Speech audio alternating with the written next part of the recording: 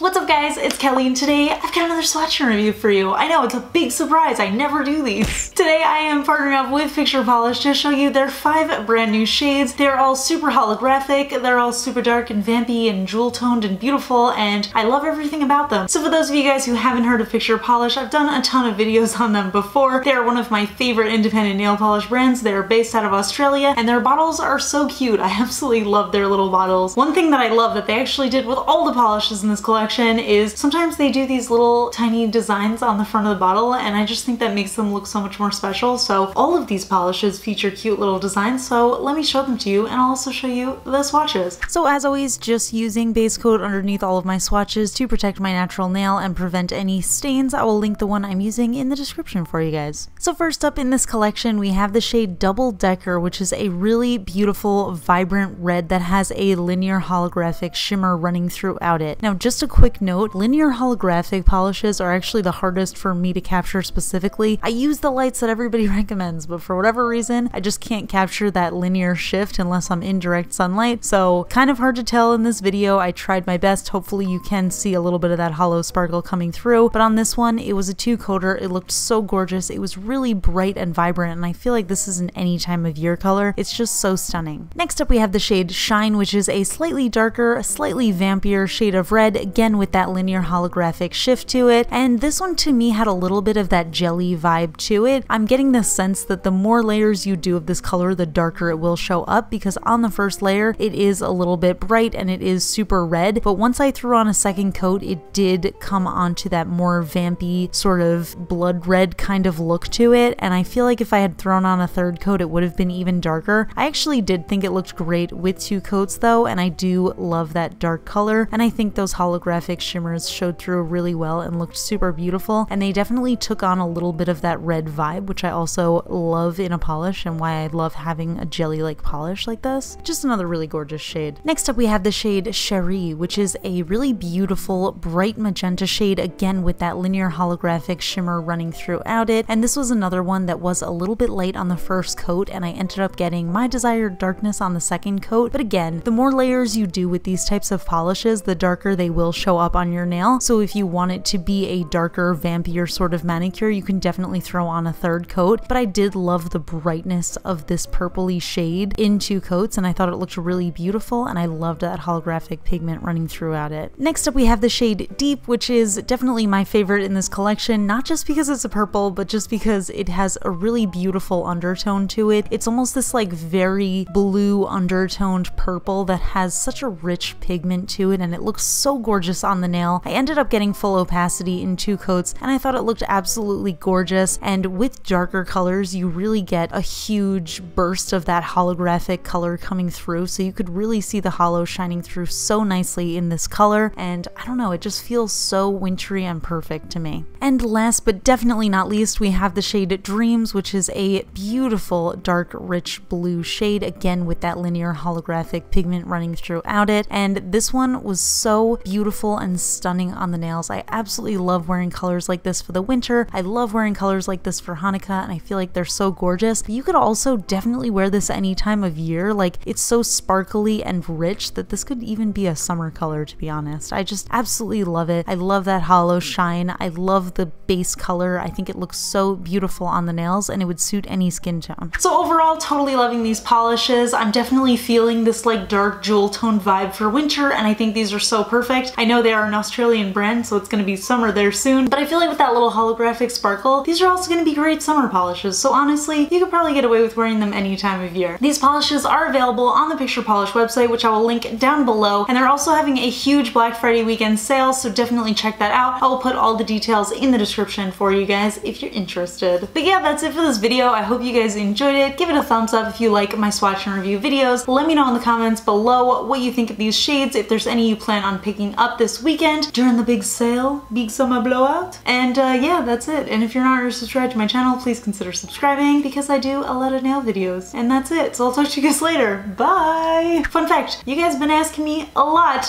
about how Frozen 2 was, and I will tell you, it was fantastic. I cried the whole time. I told you guys in a recent video that I was going to see it that night. I did. It was fantastic. If you guys, a lot of you guys don't understand why I love Frozen so much and like just the Frozen franchise, I guess I'll say. And the reason is because I am convinced that Elsa is a metaphor for mental illness, specifically anxiety. And I feel like I relate to that so much that like watching these movies, even though I know they are aimed towards a younger demographic, I feel like that part of the movie makes me feel, I don't know, so understood, you know what I mean? Like just Elsa struggling with her powers and feeling so lost and alone and stuff. I don't know, it just seems to me like a metaphor for anxiety. And I won't tell you any spoilers for Frozen 2, but that has just absolutely cemented my belief that it's about anxiety and makes me love it that much more. And honestly, sometimes that movie's kind of hard to watch because I feel like it's very overwhelming to think of like how real and difficult that is. I don't know.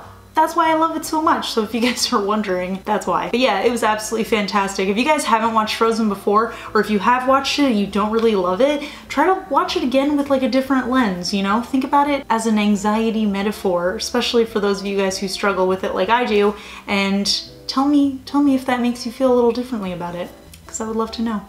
All right, I'll talk to you guys later. Bye.